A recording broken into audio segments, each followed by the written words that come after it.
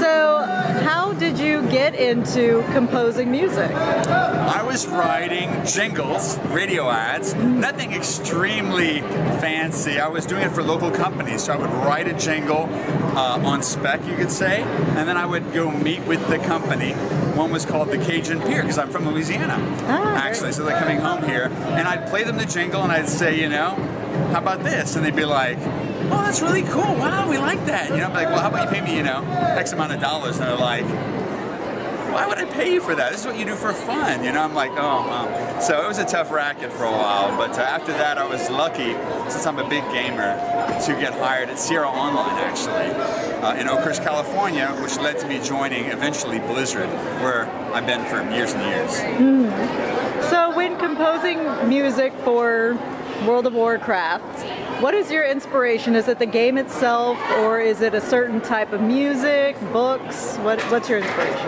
They have amazing stories in the Warcraft universe, and so I like to meet with people like Chris Metzen, who's one of the franchise directors. He's a big writer, he's a huge comic book fan, and he loves these very large-scale epic storylines. And so we just talk, and he tells me about the characters and where they're going. And I mean, you know, when he tells you the tragic story of Arthas being this heroic figure that's then going to turn into this kind of dark character, it's really inspiring. That, and they have concept artists that draw the most beautiful landscapes. And so I'll get a piece of concept art, it'll be like this forest in the morning, and then I'll write music to that picture because I'm like, wow, this is really beautiful.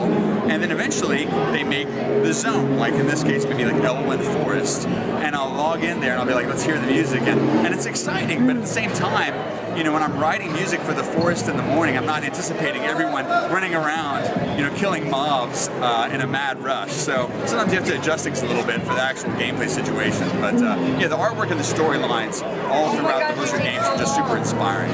Great. So do you play the game as well? I do, but not like my hardcore colleagues. You know, I play a little bit.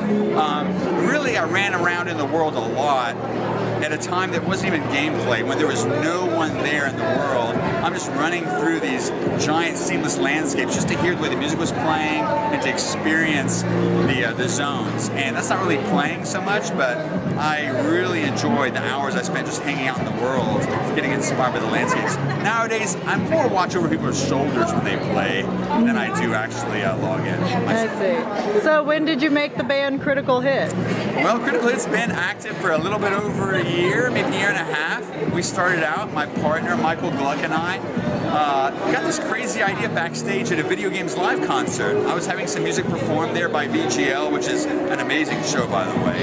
They were playing some Warcraft music, and Michael had been doing some guest concerts playing piano, and we got to thinking, you know, wouldn't it be fun to start a band playing video game music? And you know, about 6 months later, we were percolating ideas and figuring out what we wanted to do, and eventually I just got in touch with some amazing players, many of whom have played on scores that I've written for Blizzard, and just asked, hey, how would you like to play in this kind of progressive, interesting, new video game music project? And everyone was really into it. So now, you know, today we're lucky to be joining Comic-Con, playing at all their shows in 2015, so it's super exciting for us. Fantastic. Is there anything else you'd like to say?